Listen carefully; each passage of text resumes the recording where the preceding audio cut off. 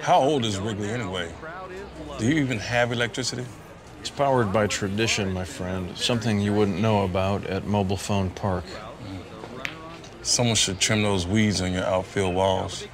It's called Ivy, as in Ivy League. Or Bush, as in Bush League. The only cleaning up your cleanup hitters know about involves cleaning supplies. Is that your team ERA or your shoe size?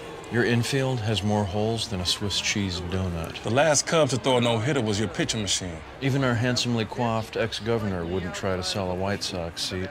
Last time your leadoff hitter got to second base was at his high school prom. You know, I've heard that for the White Sox, DH stands for don't have talent. Have talent is one word. Yes, it is. Do you realize your great-great-great-great-grandfather wasn't even born the last time the Cubs won a series?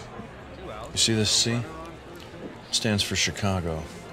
All you got on your head is a stocking, something puppies like to chew on for recreation. Your logo is a cute little baby bear. I feel like I should give it to my daughter for her birthday. Cubs are the strong foundation from which grows a mighty beast. Wrigleyville isn't even real Chicago. Once you get north of Division Street, you might as well be in Wisconsin. Can't even get a decent slice of pizza. I had better pizza in New York. That ends the rally for the inning. 3 hits, 1 run, no men left on base. After 8, we're still tied at 2. Sorry. More baseball after these messages.